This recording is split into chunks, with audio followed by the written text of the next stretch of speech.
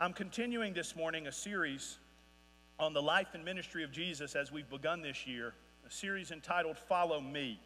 The idea being, as I've said every time, there are a lot of things that's about the life and ministry of Jesus that seem intimidating to us if we're honest with ourselves. You know, he's a guy, he's fully man and fully God, the Son of God, walks on water, raises the dead, feeds 5,000, heals the blind, makes the lame to walk. I mean, there's a lot of things about the life of Jesus that seem intimidating.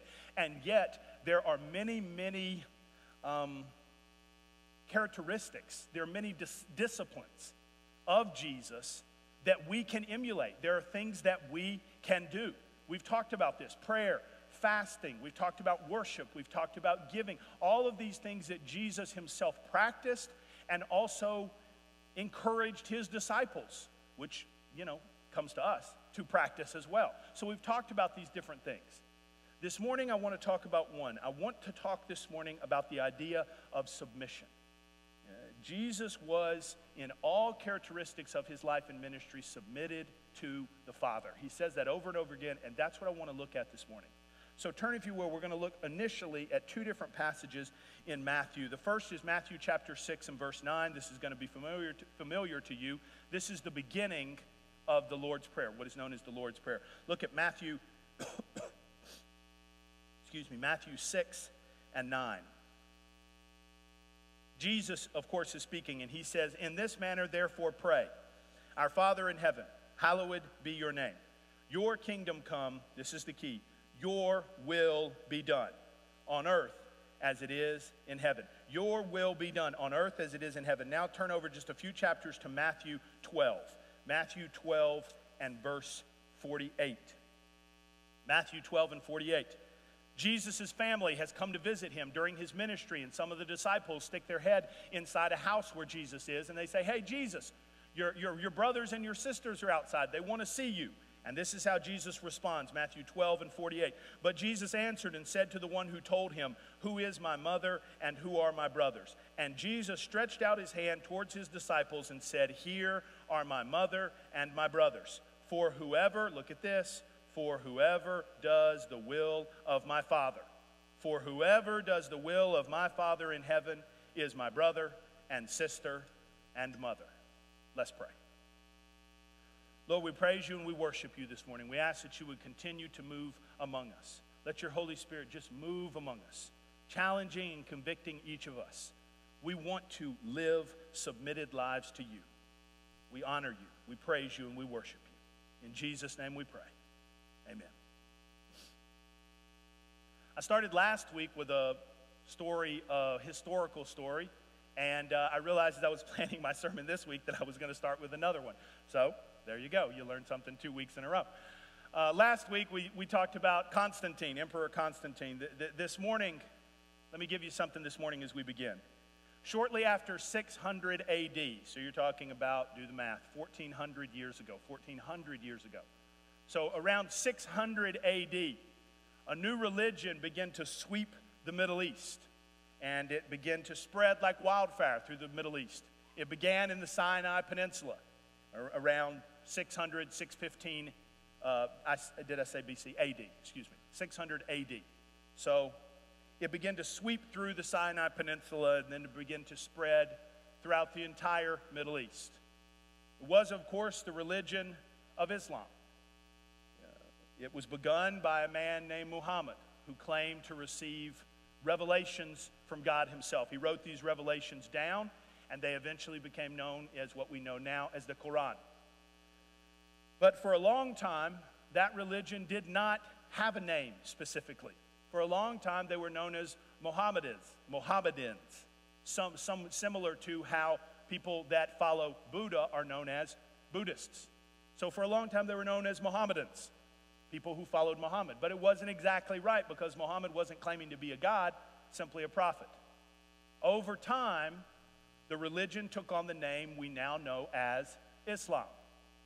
The reason that it took on that name was because that was what Muhammad and his followers would yell as they advanced and attacked cities that believed differently than they did.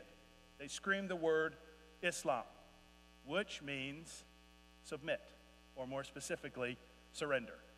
Surrender. And so that is what they yelled and screamed as they advanced into battle to destroy cities and kill anyone who refused to surrender or submit. So it is interesting that that actually became the name of the whole religion. The whole religion means surrender, or surrender to God, but surrender. That is not what Jesus is saying when he talks about the will of the Father in the New Testament. When he says, "Thy will be done," Jesus is not enforcing to the disciples that they must be submissive to the Father. He's not doing it at knife point. It's important to remember. You can define the essence of any religion by what the founder comes carrying. In Judaism, Moses comes carrying the law. In Islam, Muhammad comes carrying the sword. But in Christianity, Jesus comes carrying a cross. Jesus speaks of submission, not submission at sword point. Submission, how does Jesus submit? He submits to the will of the Father, even to the point of the cross. It's a whole different feeling of submission. If someone pulls a gun on you and says, "Submit," that's very different than what Jesus did in his levels of submission. That's what we want to look at this morning. Turn, if you will, to John chapter 6.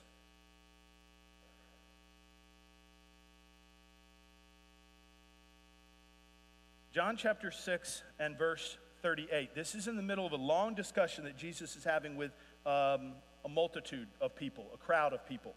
They're wanting a sign and so on. It goes back and forth, but the key verse is John 6 and 38. Jesus is speaking, and he says this, "For I have come down from heaven, not to do my own will, but the will of him who sent me."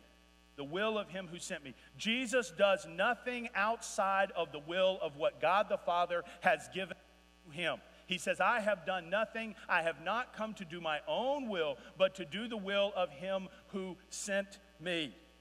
That is so important. We always talk about, well, I can't be Jesus because I can't walk on water, I can't do this, or I can't do that. But listen to me, all of us have the opportunity to live in complete submission to the will of the Father for our lives. It's just that what? We very, very regularly choose not to do that. That's the deal. It's not that it's not available to us. We regularly decide not to do that. We, more times than not, this is true, right? I have people come to me and say, well, I just don't know what God wants me to do with my life. I just can't hear what God's call is for my life.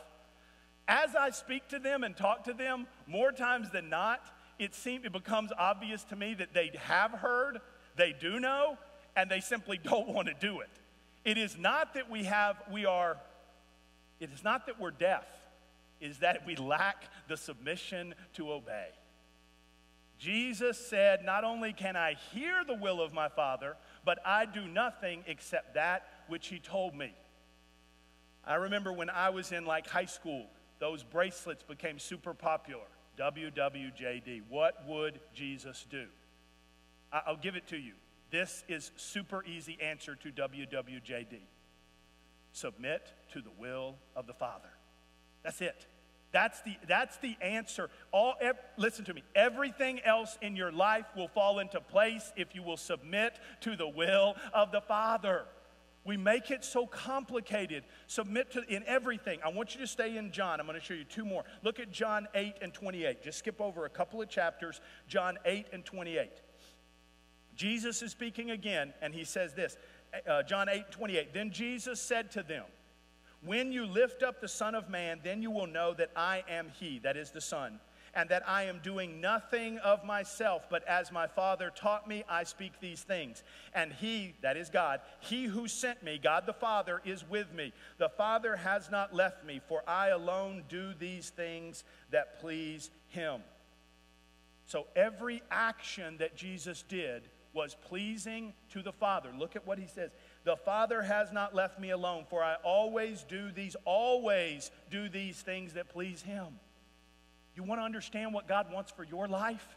It's that. What is God calling you to do? Find those things and do them. We submit to the will of the Father. Now I want you to look at the next one. Look over to John chapter 12.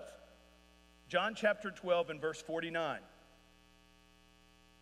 John 12 and 49, Jesus is speaking again, and he says this, "He who rejects me and does not receive my words has that which judges him. The word that I have spoken will judge him in the last day." Look at 49, this is important. "For I have not spoken on my own authority, but the Father who sent me gave me a command, what I should say and what I should speak. And I know that his command is everlasting life. Therefore, whatever I speak, just as the Father has told me, so I speak."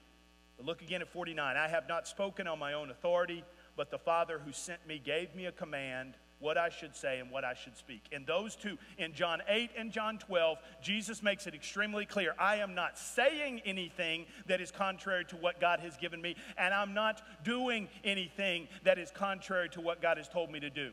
I am speaking and acting and doing in the exact will of the Father. So the first thing about submission is this. We submit our actions to the Father, all of our actions to the Father. We submit everything, all words, all speaking, all movement, all doing. Everything is in submission to the Father. Now I'm going to be honest with you.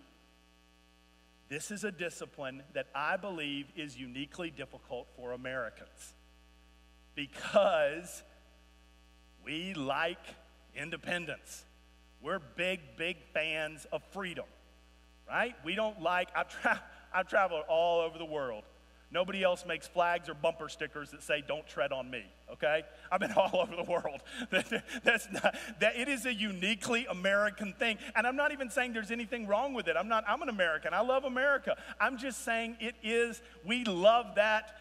Nobody's going to tell me what to do, right? They can have my gun when they pry it from my cold, dead hands, right? That's what, don't act like a bunch of y'all got that one on your truck too, okay? So I'm not saying there's anything wrong. I'm just saying that's who we are. Don't tread on me, independence, right? Down with the British, 1775 and all that good stuff, Declaration of Independence, Constitution, America, right? Right? That's who we are. It's okay. You can be in touch with that reality. America, right? I'll tell you a funny story. I'll tell you a hilarious story. One time, Courtney was cooking, and she decided, this was years ago, that she was going to cook an all-vegetarian meal, so there was no meat involved in this. She was on a kick, and that lasted about 2 meals. So, but meal number 1, Owen, our middle son, was about 11 or 12 at the time. So she comes in, shows all the food, and there's no meat. And Owen says, "Mom, there's no meat at this dinner." And she says, "I know, it's a meatless dinner. We're going to just eat vegetables." And Owen says, "Bacon, America." And he gets up and leaves the room. I wasn't even sure what he meant exactly. He just, "Bacon, America." And then he walked out. And I was like, is he mad or happy? I'm not sure, right? But there it is. That is us. That's our DNA, and it's okay. It's all right. Except here's the thing. We don't like anybody to tell us what to do. But then we let that bleed over into our spiritual dynamic with God the Father. And so God the Father says, "I want you to do this," or "I want you to go there," or "I don't want you to say this," or "I don't want you to act like that." And we say, "Bacon, America," right? We do. That's what we don't. Listen to me.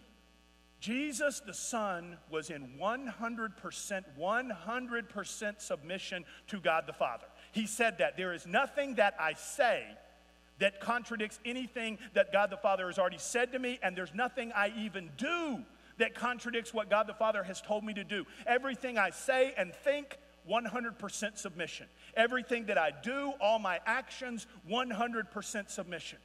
We've got to get in touch with that. Now understand, he was like the Son of God, okay? So I'm in touch with that reality. But we can do better. I can do better. What are all the things that God is saying to me? Don't say that. Don't do that. Don't act like that. Do say this. Do say that. Do act like that. How many times are we outside of what we know is the call of God the Father on our lives. What's our submission level? 5%? 12%? I don't want to guess what mine is, right? I'm the pastor here. I don't want you to guess what my level is. It can't be more than 30%, right? No, I don't want you to guess either. I'm hopeful I'm at 50%, but I have no idea. I mean, we've got to get back in touch with that. God says, this is what I want you to do. We do it. God says, this isn't what I want you to do, and we don't. Jesus said, there is nothing I say, nothing I think, and nothing I do that is outside of the will of the Father. So as we said, the first thing is we submit our actions to the Father. Now I want you actually to turn forward into the New Testament to the writings of Paul. This is the next thing here. Look at Ephesians chapter 5 and verse 22.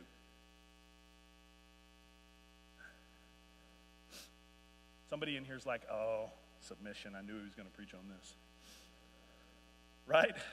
All right, very quickly. Ephesians 5 and 22. Wives, submit yourself to your own husbands as to the Lord. Glory to God. All right, so, right?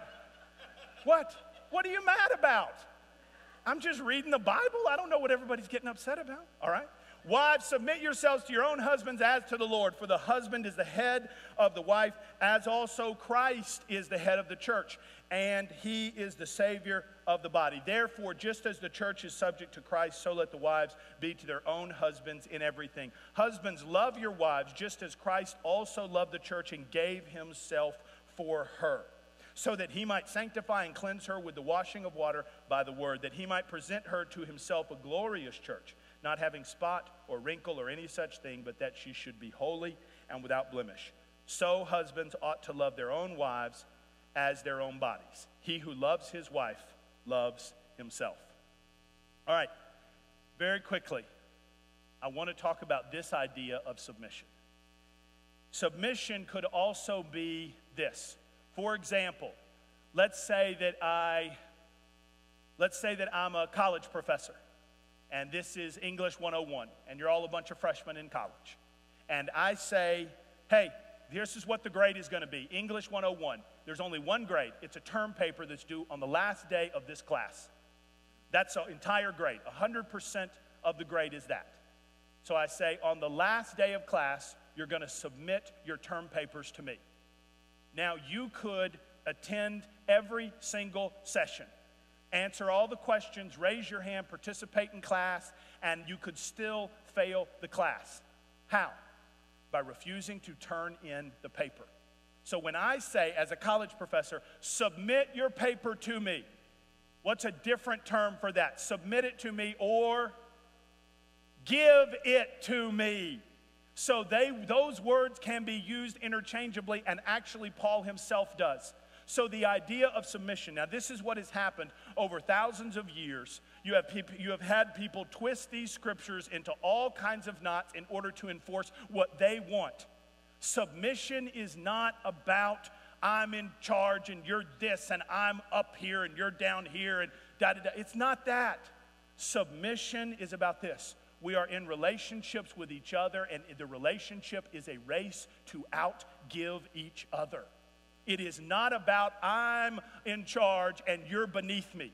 I'm in charge and everybody else is. That's not what submission is. How do we know? Because look back again. It says in 23, for the husband is head of the wife, as also Christ is head of the church. Leave that up for me for just a second.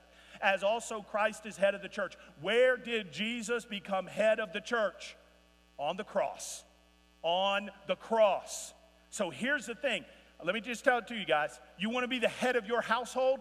You want to be the head of your household? The Bible says it. You want to be the head of your household? Listen to me. You need to be the most submitted person in the relationship. The most submitted person. Jesus became the head of the church on the cross. He submitted in order to save me and to save you. He submitted to the will of the Father in order to shed his blood for all of us. The head of the family is the most submitted one. Marriage, relationships, it is a race to outgive each other. It is not a, well, I used to play softball with a guy, and anytime he played softball, he had to let his wife go and do something later on that week because she watched the kids when he played softball. So he had to watch the kids while she went and did something. Not play softball, I guess, but do something. I'm not saying that's bad or good. It just always seemed like an odd thing. Like they both have this relationship ledger. And it's like, watch the kids, you know, and hey, I'm one ahead of you. I watch the kids. You owe me one. That is not what it's supposed to be. So the second thing is this about submission. We submit to each other. We submit our actions to the Father, but we also submit to one another. Submit to one another. Look back again. Look at 25. Because Paul, what I just said about submit and give, Paul does it. Husbands, love your wives just as Christ also loved the church and what? Submitted or gave himself for her. We need to submit to each other, be in relationship with each other. Our actions, our thoughts, our words need to be in submission to God the Father this way. But once we get that in alignment, we need to submit to one another. It's just about being willing to sacrifice your wants and desires for the people that you claim to care about. I was talking to the guys last night at the men's thing that we went and did. I am the unfortunate commissioner of a little upward basketball league here in town. I'm going to be honest with you, it's the most horrible thing I've ever done. I've done a lot of things. It's the most horrible thing I've ever done. I've coached all the time my kids were little. But this commissioner thing, everybody that gets mad about anything wants to talk to me about it. And I'm not really in charge. I'm just a volunteer dad that made up the practice schedule. But everybody, coaches mad because their teams aren't good enough, parents mad because their kids don't play enough. It's awful. But do you know why I did it? Because they had to have a commissioner. And if they didn't have a commissioner, the basketball league wasn't going to happen. And Liam wanted to play basketball. Refereeing youth basketball games for 3 hours on a Saturday morning every Saturday is not my idea of fun. But you know what? I did it because I love the little man. I wanted him to play. I love him. The problem is we get the submission thing all out of whack. We say, well, I'm in charge. Everybody submits to me. Everybody does what I do. Husbands, you're the head as Christ himself was the head and gave himself for everybody else. In every relationship, not just marriage, in every relationship, submit to each other. It's a race to outgive each other. Now the final thing is this. This is the final submission is in Mark chapter 14. Turn back, if you will, to Mark 14.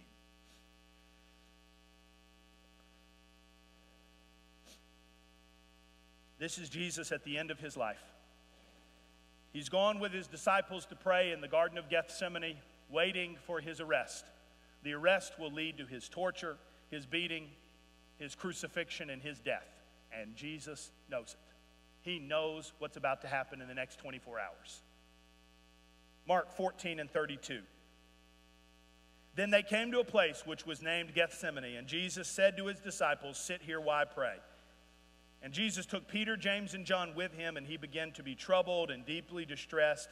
Then he said to them, "My soul is exceedingly sorrowful, even to death. Stay here and watch." He went a little further and fell on the ground and prayed that if it were possible, the hour might pass from him. And Jesus said, "Abba, Father, all things are possible for you. Take this cup away from me. Nevertheless, not what I will, but what you will." This is the most important nevertheless in the entire Bible. Jesus knelt over that rock and prayed until it says drops of blood came off of his forehead. He knew what was coming. Crucifixion is the most agonizing way to die that man has ever invented. And he knew it was coming. Not only was it crucifixion, it was separation from God the Father, whom he had never known separation from. Abandoned by all his human friends, but that's to be expected. But as he hung on that cross, God the Father could no longer look at him. He had to look away because Jesus was full of the sin of all of humanity. And in that moment, not only was he going through the physical agony of crucifixion, he was going through the spiritual agony of knowing separation from the Father for the first time ever.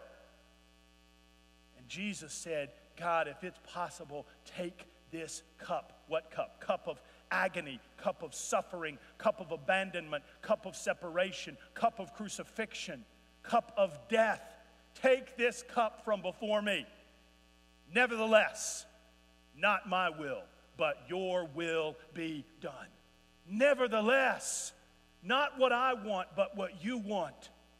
The final key to submission is we submit our agenda to the Father.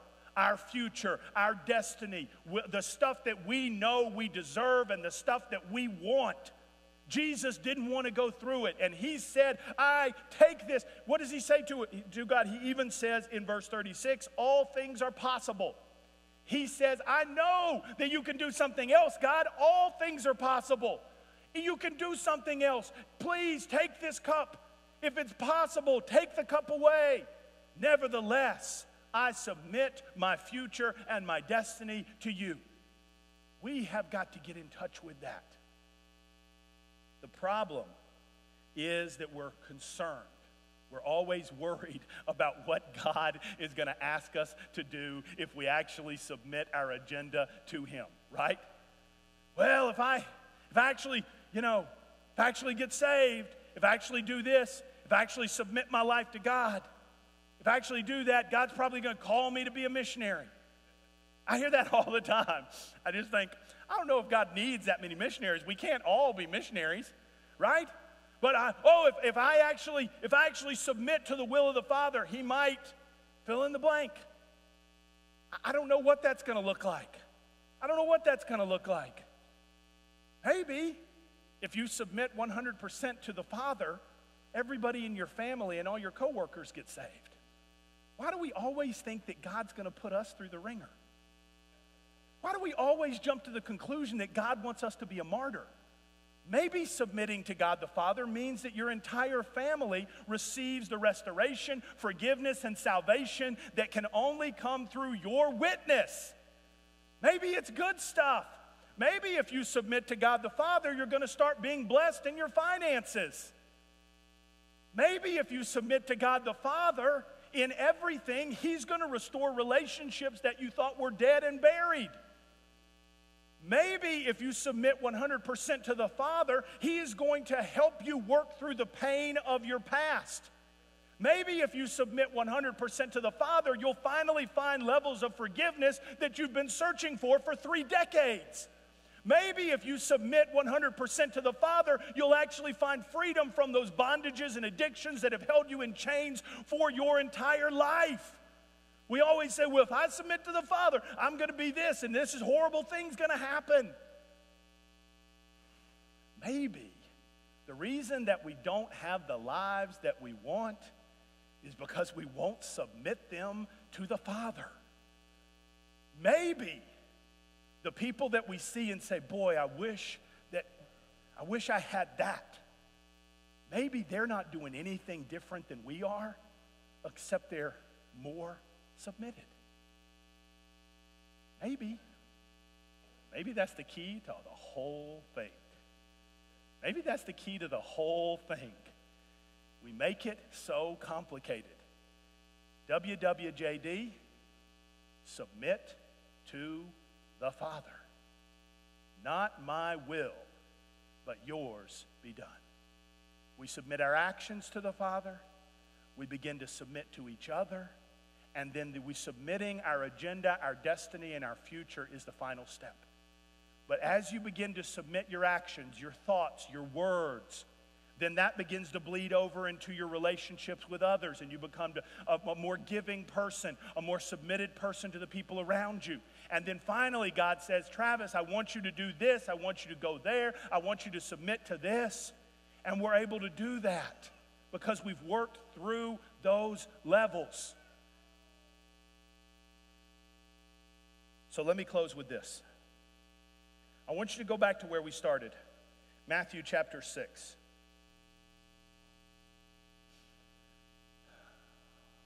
Back in January when we were doing Breakthrough 2019, my dad came one night and spoke, and we prayed through the Lord's Prayer. For those of you that were here and remember that, we prayed through the Lord's Prayer. He said something that night that had really stuck with me. I'd heard him say it before, and I'd read it in the book that he wrote about the Lord's Prayer. But I just remember it really stood out to me that night. It is in verse 10, what we already read. Look at Matthew 6 and 10. Your kingdom come, your will be done, on earth as it is in heaven. There is that idea of God's will being done on earth as in general submission. The whole world submits to Christ the King. That is true. That is true. However, I read from a New King James. Most of you probably read from some other modern translation, the NIV or the NASB or something like that. In older translations, specifically in the King James, in the old KJV, the scripture reads like this: your will be done in earth as it is in heaven. In earth as it is in heaven. What is earth? We are. From dirt we have come, and to dirt we will return. So maybe what Jesus was saying was, pray this: your will be done in me. In me. So often we pray these vague, general prayers. Oh God, do this in the whole world. Oh God, do this in the whole country. Right? How many of us prayed for revival for the whole country? Oh God, do this in the state of Georgia. Oh God, do this in Barrow County or Walton County. But how many of us pray, thy will be done in earth? The revival, the move of God, the stuff that we want to see happens inside of us when the people of God are submitted to the will of God. The people of God submitted to the will of God bring about a move of God. That's how it works. Thy will be done in earth. In earth. We're going to close with a time of prayer at the altar. I've asked Luke and the musicians to sing that song, "Those who the Son sets free are free indeed." They're going to return in just a moment. I asked them to sing that because here is the key. Here's the connection. You want to be free, you have to be submitted. You want to be free, you have to be submitted. The Bible tells us you're going to serve somebody. You're going to be basically in chains. You're going to be in bondage to something. Paul tells us that. You can be in bondage to the sin that you were in bondage to before, or you can be in bondage to Christ Jesus. You're going to be submitted to something. Do you want to be free? Do you want the blessings of God? Do you want the life that you feel like God has always promised to you, the life that you've been chasing, the freedom that you've been searching for? Do you want all of that? It starts with submission. Those that the Son sets free are free indeed. That's true. But the freest people are the most submitted to God. The people of God, doing the will of God, bring about a move of God. I don't know what you've been keeping back from God this morning. I don't know what you've been holding back from Him. I don't know what you've been refusing to surrender, refusing to submit. But as we pray, I encourage you to come to this altar and give it to Him. Submit it. Give it to Him. Do the will of God your Father. Thy will be done in earth as it is in heaven. You can get free, but to get free, you have to be submitted. Let's pray. God, we thank you for this time together. We thank you for this opportunity to gather in your presence. And God, I just ask that your Holy Spirit would move among every person here. When I say amen to this prayer, I want to give you the opportunity. I want to encourage you to simply come to the front and submit that thing, whatever it is.